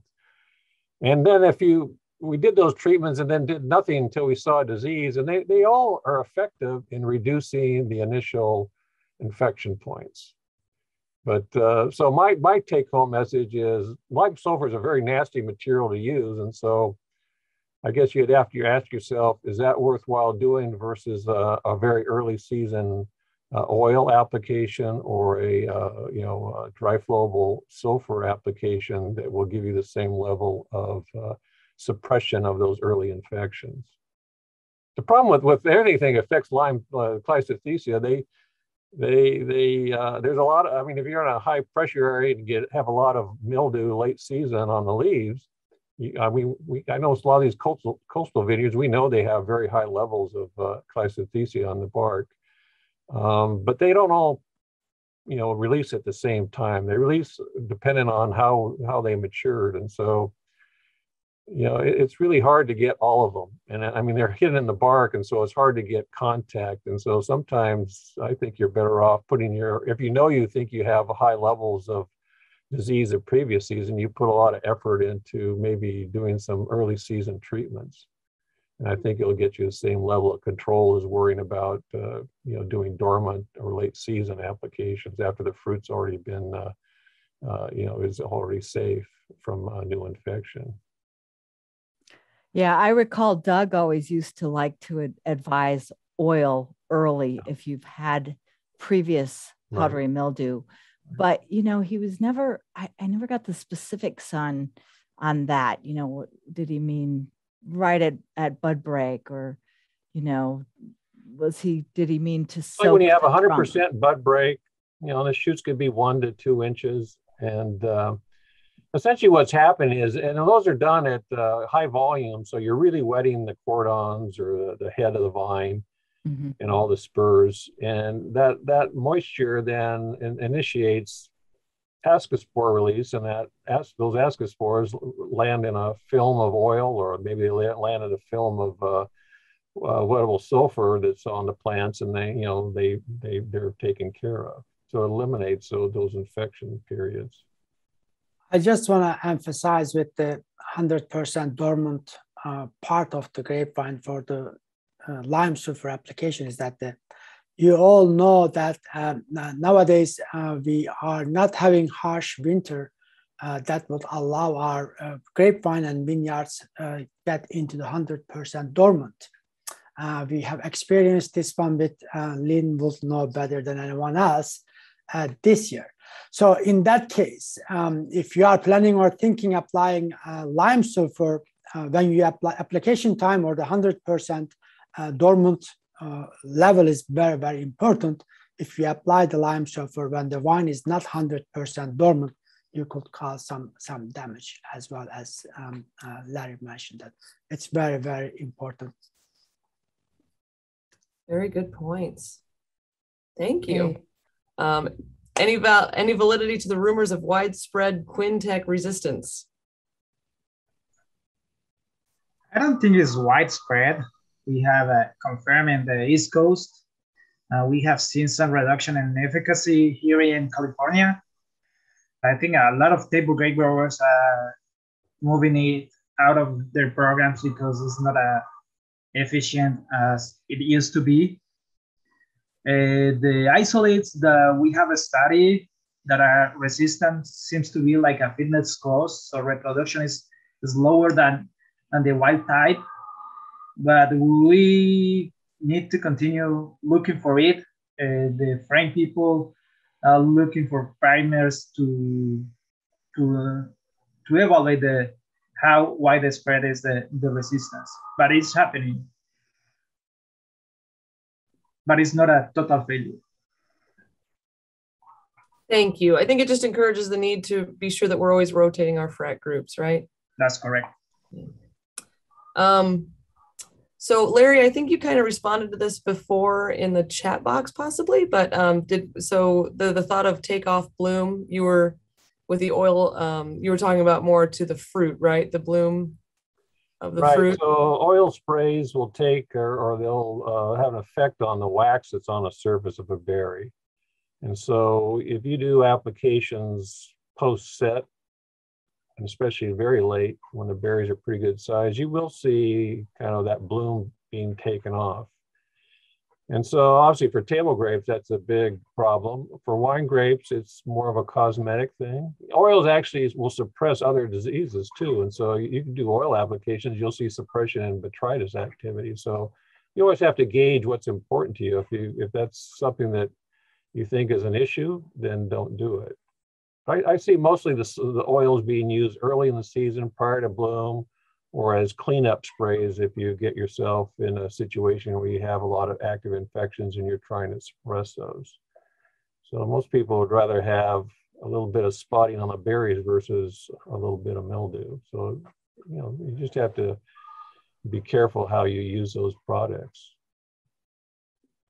Thank you. The next question is, what's the best time or temperature to spray in general? I'm going to say check the label, but if anyone has more to say to that, feel free. Depending on the weather conditions, calm and Certainly as cool as it can be, depending on the season conditions. And certainly not windy. And checking for inversions as well. So not too calm. Yeah, valid point. Not too calm. But Carrie, I see something in the chat here from Edgar Godoy, and I'm wondering if we can get some discussion about this, and it has to do with potassium bicarbonate. And I'm just curious about Akif and others' take on whether they've seen good eradicant activity with potassium bicarbonate. I recall Doug's trials used to be mixed results with that. And so there was a reluctance, as I recall, to state that as an eradicant in our pest management guidelines. And there seems to be some pushback on that in our chat here, saying that it's that, and I know that some growers like this material. So I'm gonna face up to something that's there. Do we have data, Akif, on potassium bicarbonate that you'd stand behind? This year we applied not exact the potassium carbonate, but bicarbonate, but close related to a product that we cannot reveal it right now, to test it, to see if we can have the curative effect of it. We haven't evaluated our trial yet.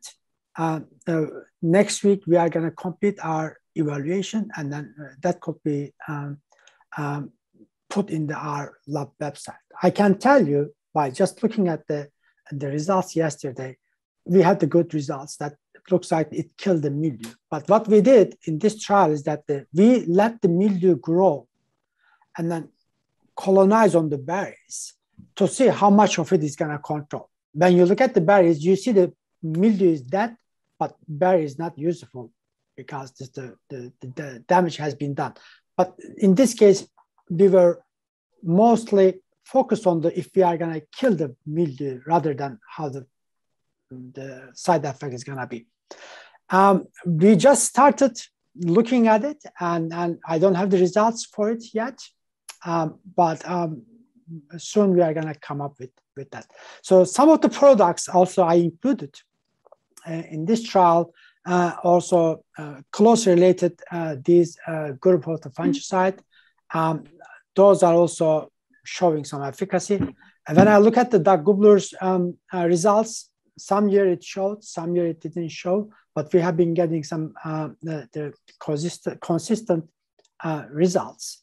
Again, so these kinds of chemicals, it depends on the level of the pressure, the location, all kinds of things. It's going to perform differently. I have to put it in this way. Sometimes chemical itself could be a gold controller. If you don't have the good efficacy, it could the way of putting in the grapevine, it may not work or it may work. So anyway, the short answer for the question, I don't have the answer yet. So we are working on that. But you tested something other than the registered, I think it's Cali Green. Yes. The product. Okay. Yes. So with a similar active. Yes. Okay. Thank you, Akif. I hope Thank that you. helps, Edgar. Thank you for pointing that out. So reviewing your field trials, oxidate and pure spray appear to be effective newer organic products. Do you agree? And are there other organic products beneficial to add in the tank mix? Well, for the tank mix, you have to go with the label, not what we are recommending you, what you need to do. So we apply some of those different, the oil-based products. They work very well. When we apply them in the late season, some of them show the toxicity, as I mentioned you that. So those are the good options, but I don't have anything in my mind that could be added in that mix. When you look at our last 2-3 years of the results, you will see some other organically acceptable biocontrol agents are working very well if you like to choose or alternate with them. So those are available as well. All right, thank you. So I think we just have one more question. Are there considerations for spraying during bloom, especially with respect to fertility and or fruit set? I don't think so. I mean, I don't think that there's a danger in affecting fruit set with a properly tank mixed following the label mildew spray. What about the rest of you? I agree. Yes. So you shouldn't be afraid to spray during bloom time.